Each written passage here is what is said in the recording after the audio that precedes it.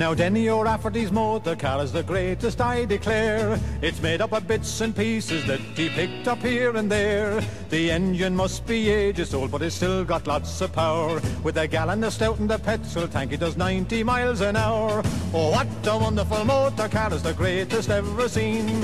It used to be black as me father's hat, now it's 40 shades of green. On TV and the radio and in every public bar, the burning question of the day is Rafferty's motor car.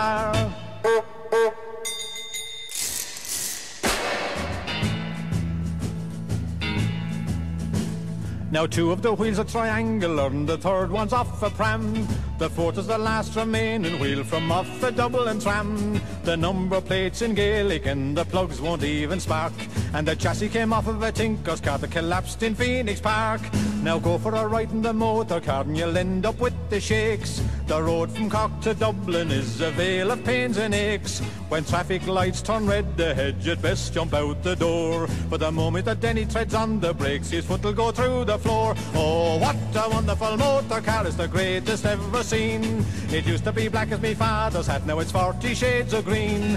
On TV and the radio and in every public bar, the burning question of the day is Rafferty's motor car.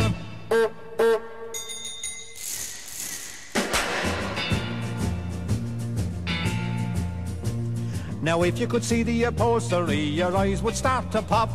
It's nothing but empty beer crates with a load of sacks on top. The windscreen's gone to Lord knows where, and there's mothballs in the horn. And I reckon he'd only get half a quid if he took it to the pawn. Now Denny was driving around last week when the engine did the splits. It went up in smoke and nearly blew O'Connell Street in bits.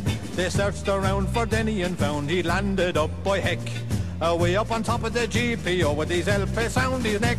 Oh, what a wonderful motor car, is the greatest ever seen. It used to be black as me father's hat, now it's 40 shades of green.